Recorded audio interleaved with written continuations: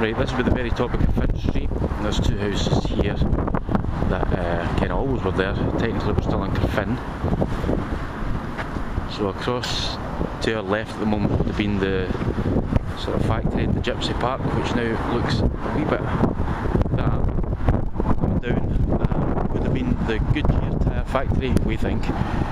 There's now a little store, so we're right at the top of Carfin Street, which has changed quite dramatically. Again, this is more for people who haven't lived here in, say, the last 20-30 years.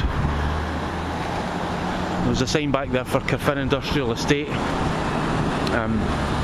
such as it is now. There's very little left of the industrial estate in it. There are some rather nice flats. So again, at the very, very top of Carfin Street here, looking down towards the cross there. That is what's left of the industrial estate. The more a wee bit later, there's a tiny wee bit near the Taylor High School, which again I'll let you see in the next one. At the moment we're going to go into Lidl and buy some nice stuff for their sort of patisserie bakery, which isn't very Carfin on, you see, but there you are.